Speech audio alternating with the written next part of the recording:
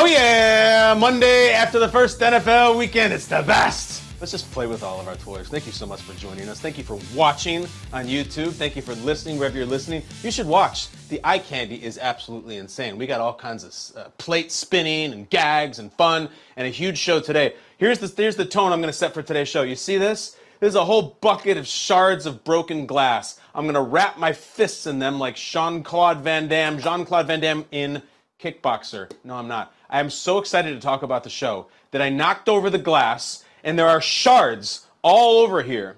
And since I run so hot, and since I sweat like a maniac on the show, I do the show barefoot, my friends. You can see.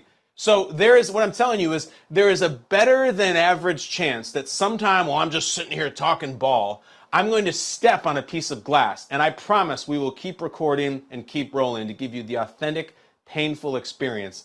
That's the kind of stake. It's a landmine show. Maybe we'll do it every Monday. Just shards of broken glass all over the floor. In the meantime, we're going to talk all the usual stuff, what I love, what I hate, what's hilarious. We have really, really good stuff today. But in the meantime, before we start the show, I think I've missed 3 shots in a row. I promise, like I'm a sort of decent athlete. But go to the sky cam. Let's see if we can set a tone. On the Kyle Brandt's basement, it's always a catch and shoot. Yeah! Bam! Say it with me. Boom! Bang! Bing! We got onomatopoeia. In Kyle Brandt's basement, we also got what I love, what I hate, and what's hilarious. I nailed that thing.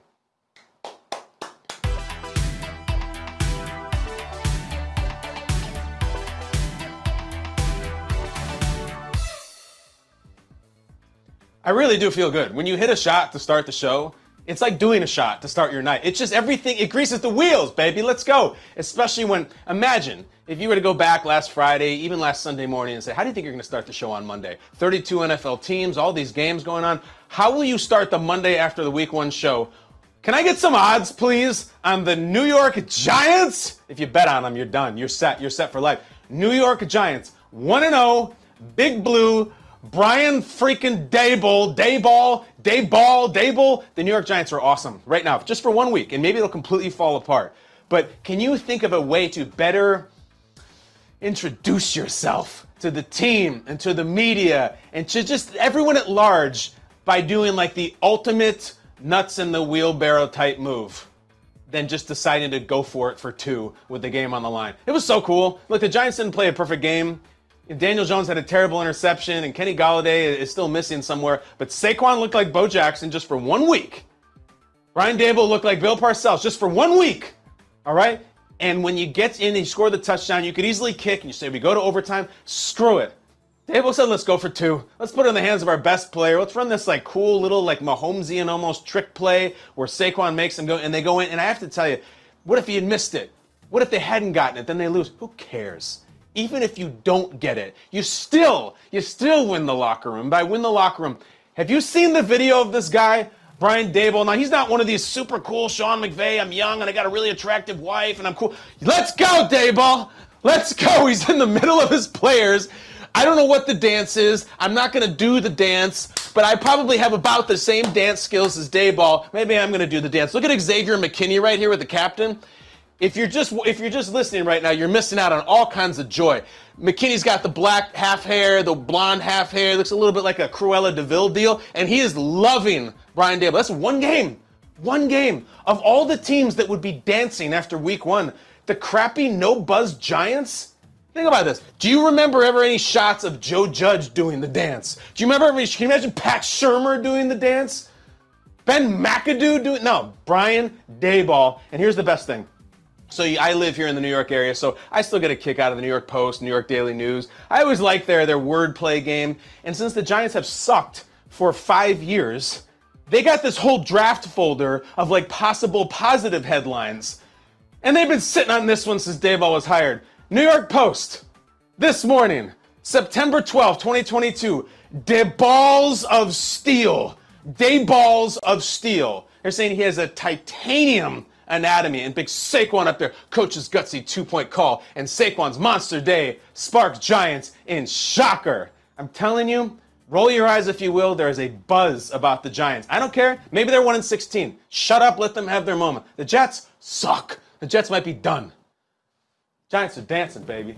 Giants are dancing. A road win over a good franchise that wins every single year. And God, what is it about Saquon? You may hate the Giants. You may be a Cowboys fan. You may be a Titans fan. It doesn't matter. What is it about Saquon that is so intoxicating? We see a million running backs years after years, all through our whole lives. There's something about when Saquon hits the Jets where I'm drunk on his talent. I love it. There's something about his aesthetics, his stride, his gait, his athleticism. I love watching him play football. He's got it all going on. He is likable. He is marketable. He is handsome. He is talented. I like his earring, little dangly earring. I like everything about the way he plays, but we haven't seen him play really in 2 years. Not for real.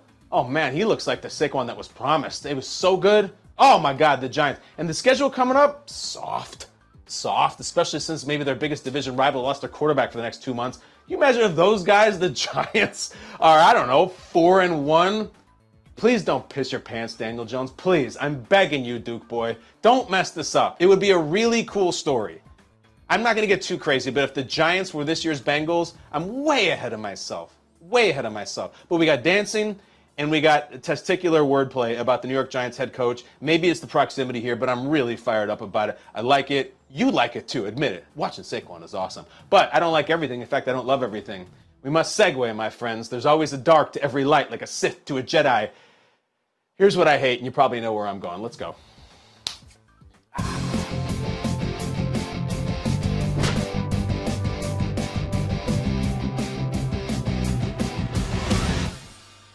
Sitting at the table this morning, Good Morning Football, and we're sitting at the table at 7:03 a.m. on the Monday after NFL kickoff, and my colleague and my brother Peter Schrager looks across the table on the air and says, is the Cowboys season over? Are they done? Can we just wrap the 2022 Cowboys? It's a funny thing. I laugh out loud because you'll join me in agreeing that doesn't it feel like some teams' seasons are already over? It's so mean, and it's so naive, and it's probably so untrue, probably. But I can name some teams right now. It feels like, when's the draft? Should we start tanking now? The Cowboys, the Jets look just terrible, and I feel bad because their quarterback's hurt too. There's a couple other teams. I don't even feel like saying on camera that their season might be over, but I think you know who we're talking about. The Dallas Cowboys. It's not that Dak gets hurt. Dak gets hurt. We understand that. Dak, maybe it's just bad luck. Maybe there's something about the way he plays. He gets hurt. Here's what kills me about the Cowboys, and there are many things. You want to start a family, you, your wife, your husband, whatever it is, and you buy your first home, okay? And it's not the greatest thing of all time, but it's your home, your pride of ownership, and you really enjoy it. And it's got curb appeal, and you're going to raise your family there. And you don't have any home insurance because, I don't know, we snuck through the cracks somehow. They let us have it, and we don't have home insurance. But, we'll just roll the dice. The house burns to the ground. Everything gone, down to the foundation. We're safe and everything, but the house is gone. Just terrible disaster. You didn't have any home insurance. You're ruined financially. You have to borrow money from your parents. Your debt and your credit and everything's just a nightmare. A life-changing thing. Years later, you get another house, okay? You build it right on the same spot. You build that house back up. And you're like, we should get insurance this time. Like, that was crazy. We never want to go through that again. You know what? Screw it. Let's roll the dice again. Are you sure? I think we're required to have insurance by state and federal law. Screw it. I know how to get through and beat the system. We can save some money. So you don't have insurance. A weekend, flood. The whole house is flooded. Pipe burst while you're away. Flooded. Whole house ruined. You see what I'm saying? This is the Cowboys. Dak is the house that burns down sometimes. Beautiful house. Very expensive. Floods. Termites. They've been through it all. And their insurance is Cooper Rush? That's like the General. It's worse than the General. Maybe the General's a sponsor of the show. I hope not. Just like imagine that the insurance that you see at 3 a.m. while you're watching Cheaters and it's on before the bail bonds and the cash for gold commercials. That's the insurance policy that the Cowboys have. And they're the Cowboys. They've got a house on the hill. They're the billionaires. In fact, I don't even know if they have that policy. And it's just so stupid and so arrogant. I know you got all the stars, Jerry Jones, and you got the jerseys, and you got C.D. Lamb. You don't need C.D. Lamb and Zeke Elliott. You know who you need? You need Colt McCoy standing there on the sideline with a baseball cap and a clipboard, and the second Dak breaks his leg or does whatever, breaks his hand, Colt McCoy comes in, and over the 6 games, Colt McCoy can get you to 3-3 or shock the world and get to 4-2. Why do I have to tell them this? It feels like the season is over because Cooper Rush is not going to light things up. And I just don't think Ezekiel Elliott has it in him. Now, the answer should be, and this is what's so frustrating for Cowboys fans, this is why I hate this topic, H-A-T-E with the Cobra Kai. Okay, so Dak got hurt. That sucks. It's terrible. I like Dak. I don't want to see him get hurt at all. It was a freak thing with his hand. All right, so your quarterback's hurt. You have a star running back making $20 million a year. You have a star receiver, and all these stars are in air quotes. You have a Super Bowl winning head coach. You have some sort of alleged prodigy at offensive coordinator, and you got the ownership who will do anything to win. So why are they royally bleeped? Because all that stuff is just smoke and mirrors and a mirage. They got Micah Parsons. That's what they got. I'd rather Micah Parsons start at quarterback next week than Cooper Rush. I bet he could actually do better. It's so frustrating. And this is why I hate talking about them. Because it's just so pretty and so flashy, mirror, smoke and mirrors nonsense, and then one injury goes down, done. And here's the thing. The silver lining, and this is a very morbid silver lining for the Dallas Cowboys, the silver lining of the Dak Prescott injury is that we are talking about that, thereby giving them an out from hearing about how awful they were before Dak Prescott got injured. They were terrible. Number one offense last year, and they had 3 points. CeeDee Lamb, like the next member of the 88 club, he has his own commercial eating Chipotle with the other 88s, doesn't belong there, has done nothing to earn it, was targeted 11 times by Dak Prescott and caught 2 passes. It's not a thing. It's not happening. And this is why I try to tell people, stop talking about the Cowboys. The America's team thing is from my parents' generation. The it's good for ratings thing is from the 90s when NFL on TV was blowing up and the network contracts were exploding and they were winning Super Bowls. They've won squat since. Look at the NFC East right now. Eagles won. Giants won. The Commanders won. And the Cowboys lost, and now it feels like their season is over. I hate that that's happening. Believe me. We don't talk LeBron here. We don't talk politics here. And we'll talk very, very little Cowboys here, only when absolutely mandated by a big headline like Dak Prescott gets hurt. You know why? Because I hate doing it. But here's what's hilarious. Let's get after this. I love doing this.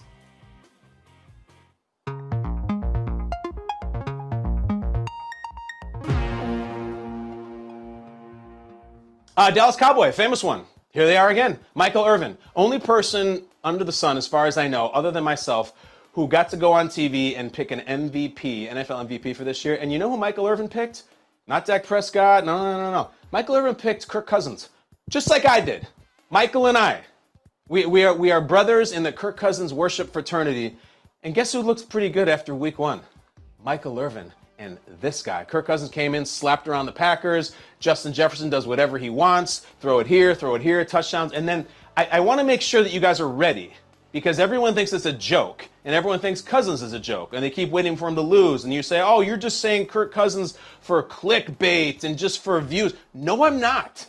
I'm saying Kirk Cousins because I'm paying attention, and he has the best offensive weapons in his huddle of any team in the league, and he's got this new, young head coach who looked great yesterday against this allegedly really solid Packers defense. That's why I picked Kirk Cousins. Plays in a dome, knows how to chuck it. So I just want to make sure you're ready, because it is coming.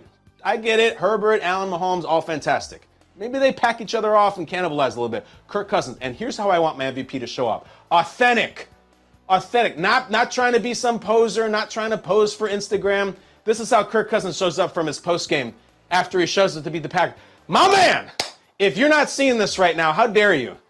I want you to understand something about Kirk Cousins in this picture. This is week 1. It's not like, wow, week 13, I'm kind of tired of dressing up, the season's getting late, laundry was piling up.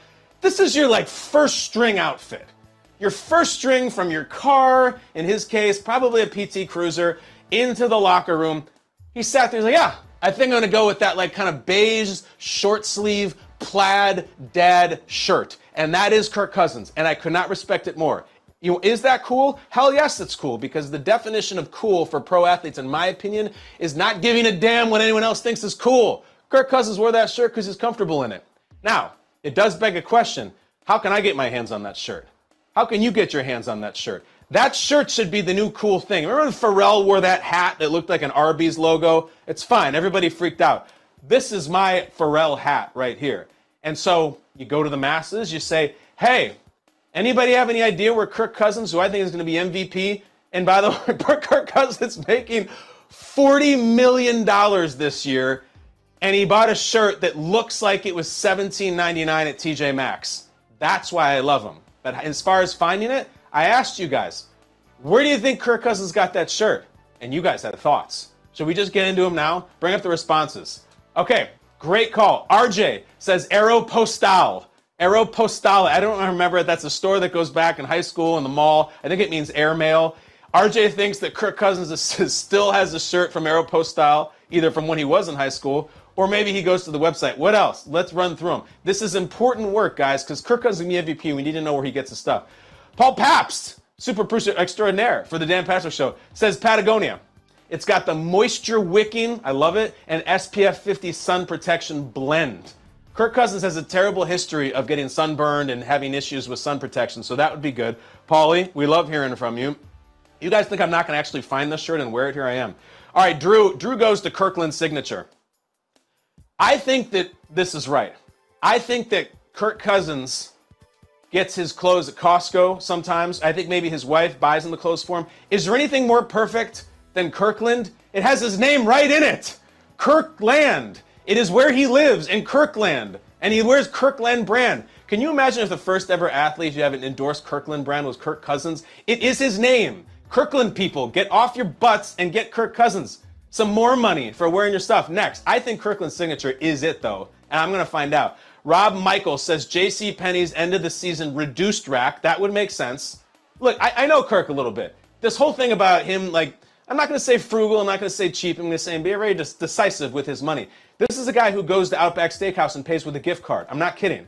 This is a guy for his 30th birthday was going to try to pay Creed, the band, not the Office character, not the Apollo Creed's kid. I'm talking about Scott Stapp and the band. He was going to try to pay them to do a private concert at his home for his birthday. And I think he balked at it because it was too much money. Making $40 million this year. Give me one more tweet. I could do these. This could be my own show.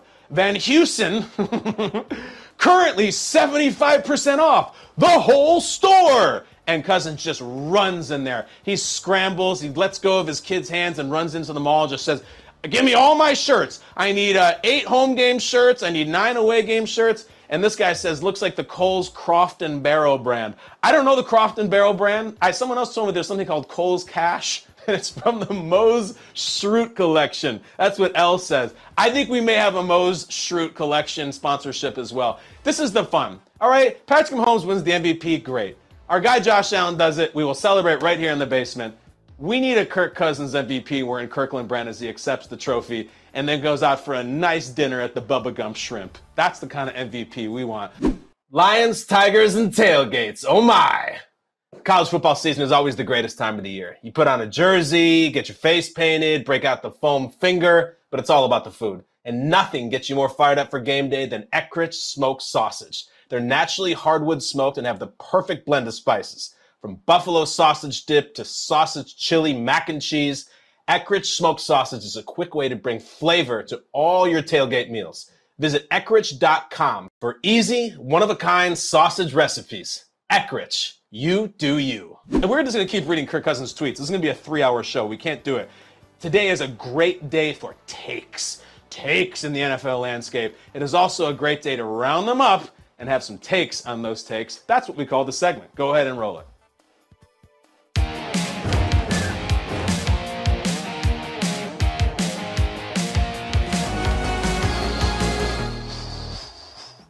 Here we go. I have not stepped on the glass yet, but I'm going to wander into the minefield that is the takes across this great media landscape of ours. I got numbers here, 0, 1, 2, 3, 4, 5, 6, and we got clips. Our intrepid Cowboys Space and staff has been searching through the murky fields of Takeville this morning to find out who has the strongest, funniest, boldest. We know it's the categories we go in. We're looking for delivery. We're looking for originality, and we're looking for a little bit of heat on it. Where do you go for that? Look out. Speaking of broken glass, I feel like this is the Stone Cold Steve Austin music that I just have to hit right now. First up, Stephen A. Smith, my man. I know Stephen A. I've hung with Stephen A., and he's got a take about what else? The Dallas Cowboys and Dak Prescott's injury. Stephen A. takes on takes. The floor is yours. Is the Cowboys season already over in all seriousness with this major in all injury? seriousness, first of all, I'm mad that you asked the question because it almost took my thunder away. The season is over. I mean, one game in. How many times do I have to say this, Dan Orlovsky? How many times do I have to say this, playmaker? Just wait. Don't wait, just be patient. It's coming. The only bad part about all of this is that I like a little suspense. I mean, this is television. I'm looking for theater. You understand what I'm saying? Sure. I'm not thinking that, week one, I mean, damn, the die has been cast and it's over. But what other decision are we to come to? Your number one receiver's gone. Your number three receiver's gone. Mm-hmm. Your number two, who's become a number one, we don't know if he's ready to be a number one. Your running back's a question mark. And now your star quarterback is down for 6 to 8 weeks. Now, when you look at the NFC East, Giants, Commanders, Eagles, we get all of that, so you got a chance. But in the grand scheme of things, ain't nobody think about the Cowboys. Season's over, bro. Season's over right now. All right, a lot to like there. A lot to like. I have to start off first with a little sports media nuance that he went with. Molly Karam, who I also know and really respect. I like how Stephen A. was clearly irked the way that Molly asked the question. She said, is the Cowboys season over? And Stephen A. wanted that to be his soundbite where he waits for his single camera and looks around and says, the Cowboys season is over. So he was a little perturbed that she posed the question that way. Nothing outlandish, but I picked up on that. I think we did too. A lot of things. I like the way when he's listing the other teams, the NFC East, he says, the Eagles, he says the Commanders, kind of like in air quotes. We all are kind of saying Commanders in air quotes. It's just not quite catching on yet, even though they are 1-0. And then, look, delivery, it's always going to be good with him. He's doing his thing. Creativity, not really, maybe not at all. I mean, he's certainly walked that block many, many times. But then the Heat, Stephen A. did make a good point in that if you are hoping for the schadenfreude of watching the Cowboys get burned alive year after year, as they have for now 27 years, week one, it's a little frustrating. You're like, no, that was just this game against the Brady in week one. Let's bait the hook a little bit, right? Let's butter everybody up. So I think he made a lucid point there where it's like, give us the little hope before you kneecap us. Like, I'm thinking week 7, week 8. I think Stephen A. has a better Cowboys take in him, but I do think he nailed this. Number 1 wide receiver gone. He's just talking about Amari Cooper. Number 3, Michael Gallup is down. Number 2, CeeDee Lamb is there. He's not productive. He didn't even talk about Mike McCarthy, which, by the way, when all those players are injured or are not available, that's when the head coach needs to be like, I'm the man. And nobody thinks Mike McCarthy is the man, including his boss, his players, and probably himself. So, Jerry Jones, I'm sorry for this, my friend, but at least you had some big numbers today. I'm going to give this... Interesting enough, I can't find the number I was thinking for. Maybe that's an omen. I was going to give it a... You know what? This is Stephen A. 5.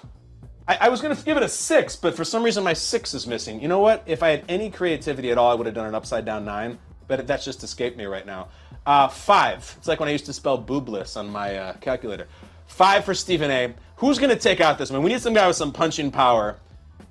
Just give me someone, I don't know, maybe West Coast based, to represent each side, and someone who deals in takes and metaphors, a seasoned radio guy.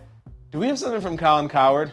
You better believe we do. From the Colin Cowherd podcast, he's talking about the Patriots and Belichick losing to the Dolphins. Can Colin Cowherd beat a 5? Let's find out.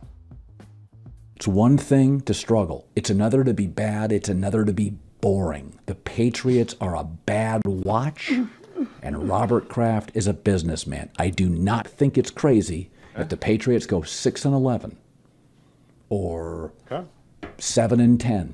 That Kraft goes into his office at the end of the year, makes him a consultant. Bill moves down to Jupiter, Florida with his girlfriend, goes golfs, hang out like Jimmy Johnson on a boat, maybe does some television. But they're not just bad. They're slow. They're unwatchable. And frankly, as I watched that game, it was embarrassing. This young offensive coach for the Miami Dolphins and Tua toyed with him. A rookie head coach and Tua toyed with Belichick.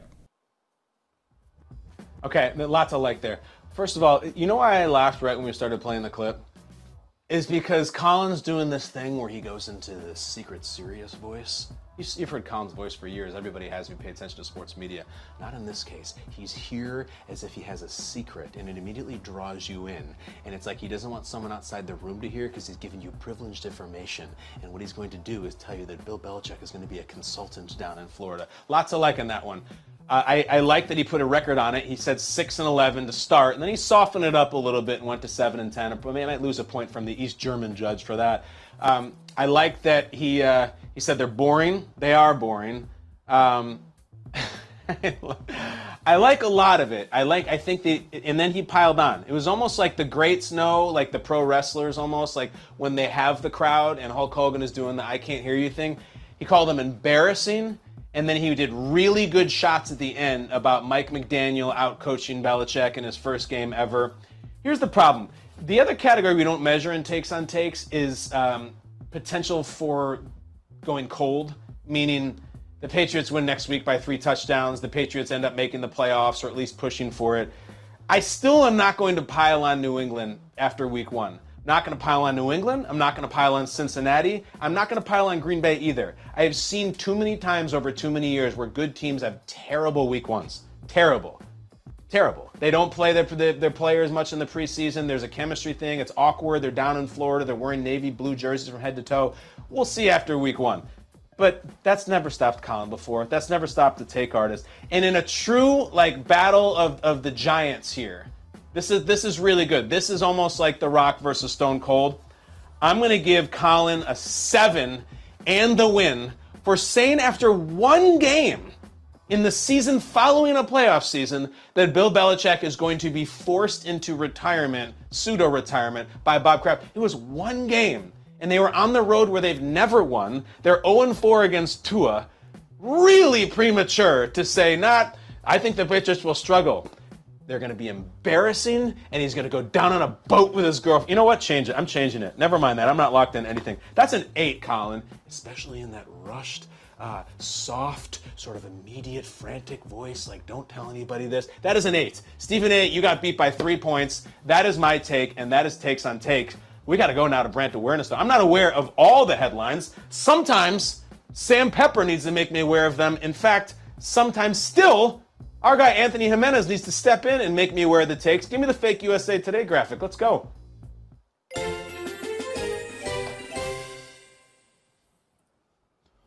All right, there he is, Anthony Jimenez. Anthony, a far more striking figure on camera than Sam Pepper. You have matching glasses, matching shirt. You have a whole host of awards behind you. How are you, and how does it feel to be doing Sam Pepper's job in Brandt Awareness? I'm doing great. I mean, you call me Wally Pip. I wouldn't go that far, but I also have peppers for dinner that I'm getting ready to make stuffed peppers that my wife picked me. I also blacked out the supermarket. I learned from P. Diddy Combs. Unless you're cutting a check, I'm not giving you free pub. But these peppers are going to be cooked tonight for sure. So this is in honor of Sam Pepper. Understand what Anthony just did. There's a Sam Pepper, not a doctor or a sergeant, does our show. And Anthony went out and got peppers. They're actually stuffed. He had props. That's why I respect you. Not to mention the whole series of AVN awards you've won over your head. But keep me aware of the headlines, Anthony. What do we have in the news today that I haven't covered yet? All right, so we'll start with the first one. Russell Wilson makes his return to Seattle tonight on the heels of ESPN's Brady Henderson's report that Wilson was, quote, livid with head coach Pete Carroll for letting up in a 27-20 victory against the Atlanta Falcons back in October of 2019. Yeah, that petty.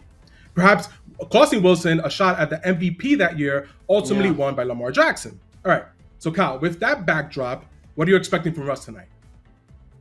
Well, the Russ and Pete interaction is interesting. Those guys are over each other. It couldn't be more obvious. Did some great things together, but I don't think they're each other's big fans. They really are not. I think there's going to be a perfunctory little handshake and half hug. That's it. There is not going to be this embrace. This was a breakup. They got sick of each other. This report's, hilarious. That if you didn't fully understand, there's a report that Russ was mad at Pete because he thinks that Pete deliberately kind of tanked him in the MVP consideration that season, which is also kind of dovetails off another report that the reason that Russ threw the ball instead of handing the ball to Marshawn in the Super Bowl I've talked to former members of the team about this. They believe that he didn't want Marshawn to get Super Bowl MVP, that he actually did want Russ to get it. It's all just nonsense. It's all like junior high election stuff.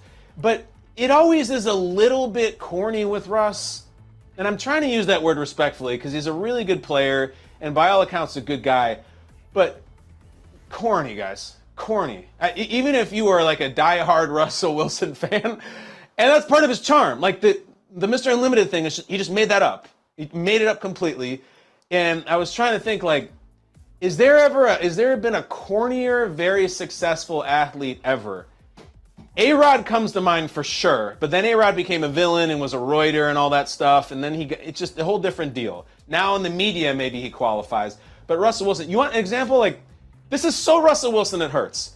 He's coming out on the practice field, and I wish you could see the video. If you're listening to the podcast, watch the damn thing on YouTube. He comes out, he points to the sky, fine, but then he does air high fives. He like fakes his high fives, I'm telling you. So imagine the door opens, he walks out, hits the chest, points to the sky, and then holds his hands out to imaginary teammates or fans or something. It is almost a little truncated version of when he was doing the fake huddle on the field last year. It reminds me of Star Wars Kid. Remember 15 years ago when you'd go on the internet and you'd go to E-Bombs World or something and there was Kid doing the Star Wars laser battle just by himself? Except this is Russell Wilson. He knows he's on camera. He's really successful. He's really famous. And of course he does the air high fives. Of course he does. That's Russ. So I tend to believe all these things with Russell Wilson, that he actually was mad he didn't win the MVP and he's never gotten a vote. And by the way, Russ, there was no way you're going to beat Lamar Jackson that year. But I think things are going to be a little frosty tonight. Because Pete's a little corny himself. And by a little, I mean back to USC. So I don't think there's going to be a lot. And if they do smile and like do hands on the shoulders and everything, forced.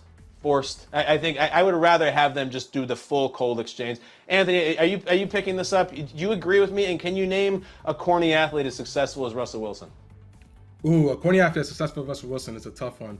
I mean, I think we were talking before the show. A-Rod comes to mind a little bit. He was more of a villain than anything else. But Russell Wilson just leans into it. I mean, he also has Ciara, so I mean, I'll be corny with Ciara as well. Easy for me to call somebody corny. I'm wearing a Jean-Claude Van Damme t-shirt. It's fine. I understand. Glass houses. What else is in the news? All right, last not to mention for tonight, the Mannycast. Make sure you guys tune in as well. Too. All right. So with barely 20 seconds remaining in overtime in the Texans-Colts game yesterday afternoon, Coach Lovie Smith decided to punt the ball on 4th and short on the Colts' 49-yard line, opting to play for the tie rather than go for the win. Interesting choice. Kyle, what was your take on Lovie's decision? It's fascinating that it's buried this far in the show. It's fascinating that it's not leading every show across every network. And it's a commentary on the Houston Texans, and it's a commentary on Lovie Smith. Understand, if the Chiefs or the Bills or the Rams or maybe 15, 20 other teams had willfully taken a tie, as they did, that is the biggest story of the news cycle by far. Lovie Smith, what was it? It was 3rd and 3? Or 4th and 3? 4th and 4? It was 4th and less than 5. Really short. And he decides, I'm just going to take the tie. We're going to punt, and that's it, and I will take the tie. And then he spoke about it afterwards, and he said it's better than a loss. I mean, if you go back with Lovie, if you're classically trained on Lovie, I'm talking about back to the Chicago Bears time, back to the Rams, all that stuff. He is a Southern sort of speaker, a slow guy. He believes in what he believes in. And by slow guy, I mean slow-speaking guy. Believes in what he believes in. Rex is our quarterback. We play defense. There was nothing that was going to apologize from him about this take at all. That he says, I think he would do that 1,000 times out of 1,000. What is his post-game speech?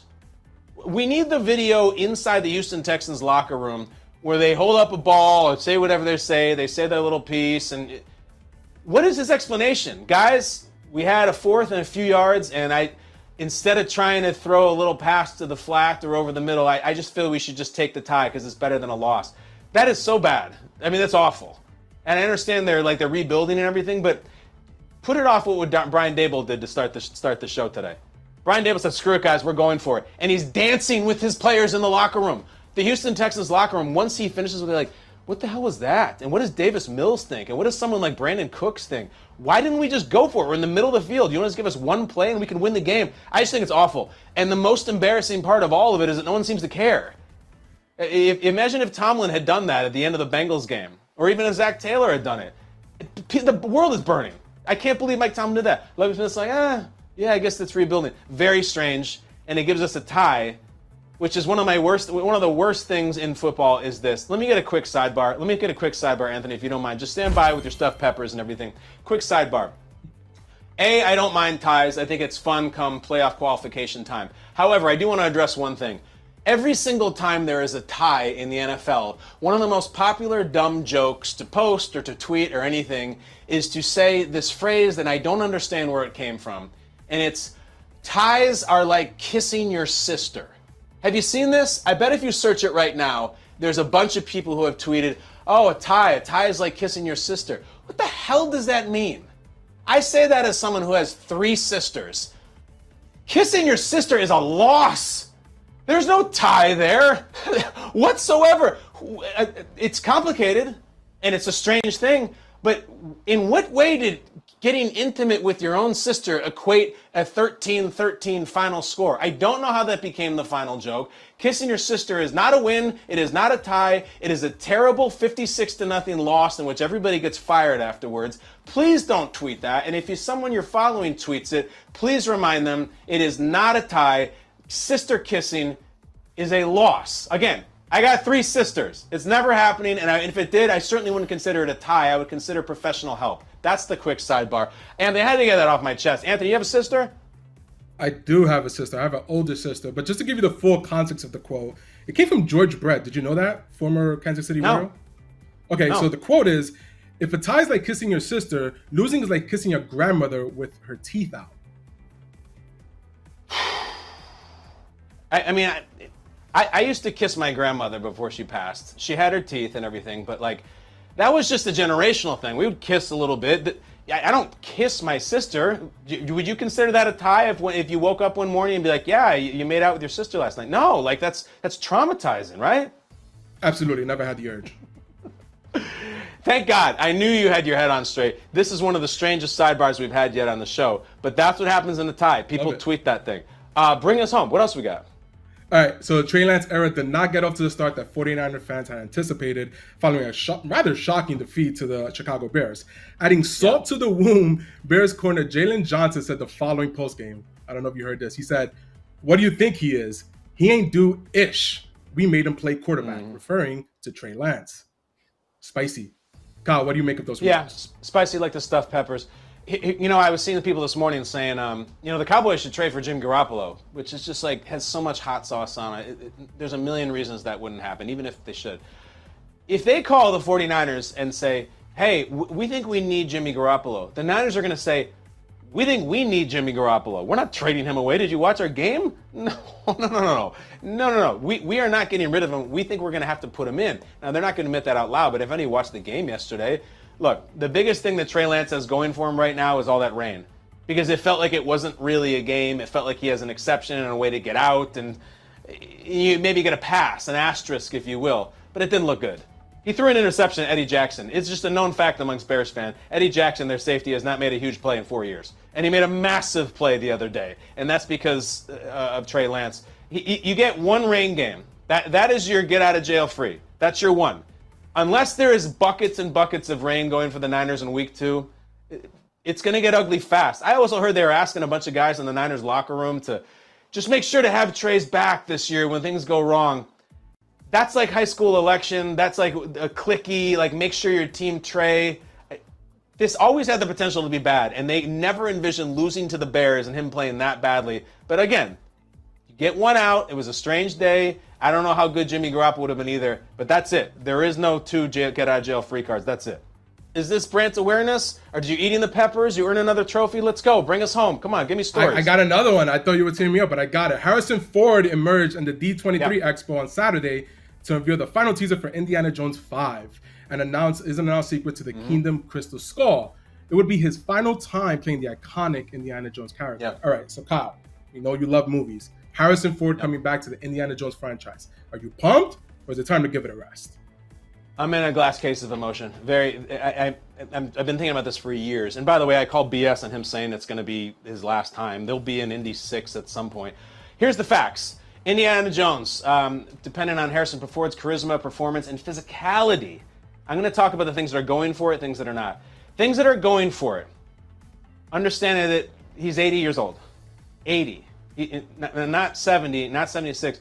Harrison Ford is 80. And of course, he should work and be in movies and stuff, but is he swinging across the whip and trying to keep the Molaram from ripping his heart out? That's a lot of demands on an 80-year-old man. Here's what's going for it. First of all, we're coming off Top Gun Maverick, all right? It's the nostalgia-rich, older lead doing his old role again and people liking it, maybe some cameos from past movies. Different age group, of course, the two of them, but that's something going for it. The other thing going for it, he did Harrison Ford did Han Solo again in the Star Wars Episode 7. Was very good, the best part of that movie. But again, not fighting people. He's not jump kicking Nazis and hanging onto the front of trucks like Indiana Jones has to. Things that are going against it. Did you see The Irishman? Robert De Niro, Al Pacino, all that. There is a scene that is so cringeworthy, that is so unintentionally funny, in which Robert De Niro is trying to do the Robert De Niro thing where he beats somebody up outside of a deli or a meat store or something.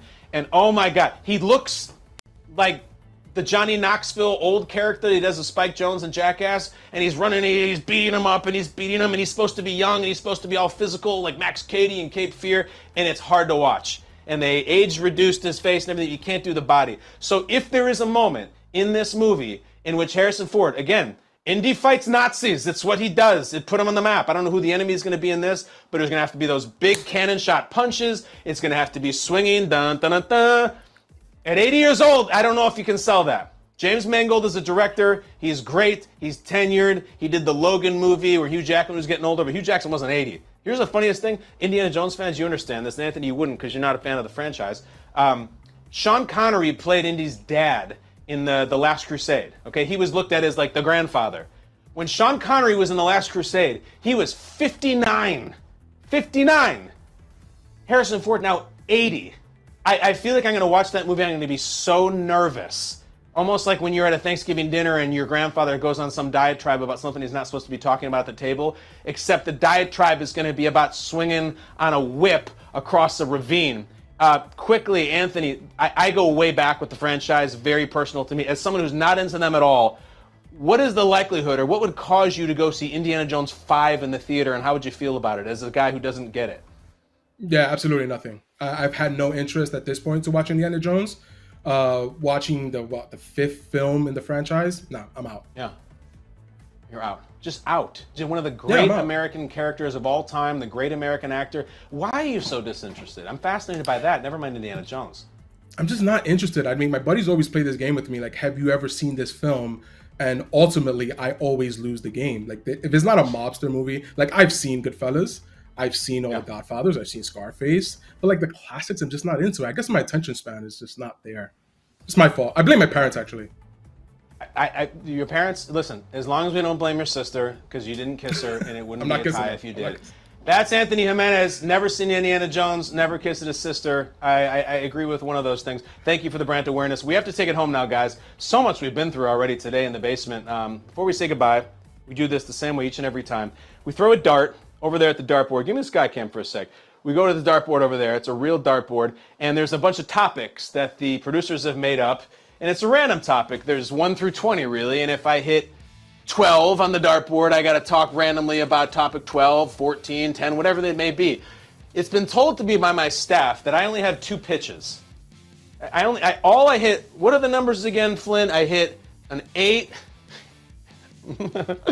I'm only capable of hitting a 4 and an 8.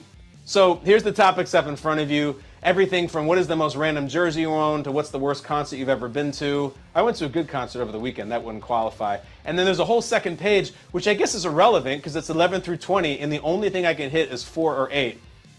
You would think I'm actually trying to, and I'm good at darts, and I'm not. If I hit 11, you get a Days of Our Lives anecdote, which is ripping from the headlines. But let's see what I hit. All right, all I hit are 4 or 8. This is how we end the Monday show of Kyle Brandt's Basement. Here we go. Firing. No, it wasn't a 4 and 8. Guess what it was? It's right on the line. And my friends, we got new territory. We have a 9. A 9, ladies and gentlemen. What is topic number 9? Worst concert I've ever been to. All right. So I usually go to the Sky Cam for this. What's the worst concert I've ever been to? All right, a lot of different ways to go with that. I went to a great concert over the weekend. I went to Pearl Jam at the Apollo Theater which was insane to see a band that big in a place that small. John McEnroe was there. Baba Booey was there, and Robin Quivers. Who else was there? Bunch of people. I don't remember. They said that the Obamas were there, but I didn't see them. And maybe they were sitting up in one of those those boxes they had in that place, like where the king sits, or Abraham Lincoln before everything went bad. But that was a great concert, and the set list was a little bit frustrating, but they still were awesome. Worst concert I've ever been to. I saw, and this is a legend, and this is from my parents' generation. I saw Bob Dylan once, and this was about 12 years ago. And let me couch this by saying I respect the great American songwriter. And man, I felt as if he was propped up by a broom on stage. That someone who brought him out there put a broom up the back of his jacket and planted it into the floor, and that was the only thing that was keeping him upright like a scarecrow. And he kind of went through the songs and, how does it feel? And it didn't feel great, Bob. So I respect that you still went out on stage, but I did pay for the ticket, and I did pay for a +1. So it doesn't give me great pleasure to sit here and say Bob Dylan sucked in concert 12 years ago, because he's a very elderly man, and I already am going to take some heat for saying Harrison Ford's 80 years old as Indiana Jones, but it was not a great show. There was not a lot of stage presence. I don't know if the command of the lyrics was that great, but you asked, I'm forced to answer. I could have said Vince Neil as a solo act in 2003, just drunkenly slurring his ways through Kickstart My Heart, but I went with Bob Dylan. I've been to a lot of bad ones. Thank you for joining us today. Listen, I don't usually say this stuff, but like, share, subscribe, do all those things. It helps me do this show. It helps me talk to you guys. I hope you're watching on YouTube. You can listen on the podcast. I'm getting in a workout, just what I needed, more sweat and more glass in my feet. We will see you tomorrow. Josh Allen tomorrow, we'll see. He's late. He's got Monday Night Football next week, so maybe it'll be tomorrow, maybe Wednesday. Come check us out in the basement. We're out of here.